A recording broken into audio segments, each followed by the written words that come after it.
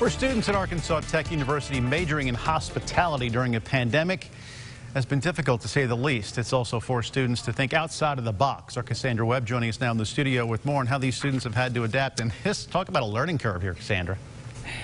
Yeah, that's right, Bob. It's a little hard to be hospitable without people. But students majoring in hospitality administration have found a creative way to push forward, and they're learning those tough real-world lessons all along the way. The Hospitality Administration program at Arkansas Tech has taken quite a few blows. From their building catching fire in 2019 to the onset of a global pandemic, they've had to learn to adapt to a lot of changes. On a lot of levels, it's been very frustrating because what we knew for our hospitality program and that hands-on piece had to be completely flipped, completely changed. Cannon Cobb says he took these courses because he's a people person. It kind of hurt me a little bit because I'm at home, I'm like, man, I have to isolate myself. I can't talk to as many people as I was used to. The students used to serve customers in person in their dining room. Now that makeshift dining room sits empty. But sometimes hardships bring out the best in people.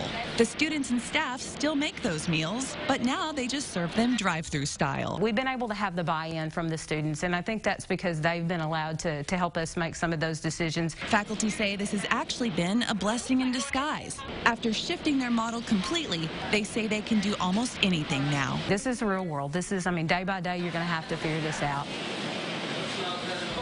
And tonight they were cooking some barbecue, and let me tell you, it smelled delicious. However, this is the last dinner for the fall semester, but you have the spring to look forward to. They're going to continue to make lunches. Bob. Thank you so much, Cassandra. Well, Arkansas Tech's new student union actually opened this week. The $3.5 million project replaces the school's swimming pool that sat unused for years. Students can play table tennis, pool, video games, even grab a smoothie and a snack. Right now, there are limits on how many students can be there because of COVID, but the school says it's already boosted morale for students and staff.